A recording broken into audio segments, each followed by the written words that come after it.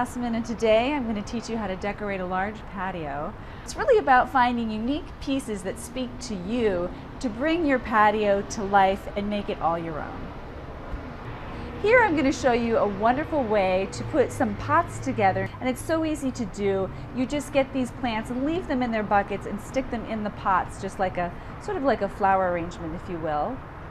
And over here I found this fantastic little set of jacks that I really loved. It just sort of adds a sense of whimsy to my space.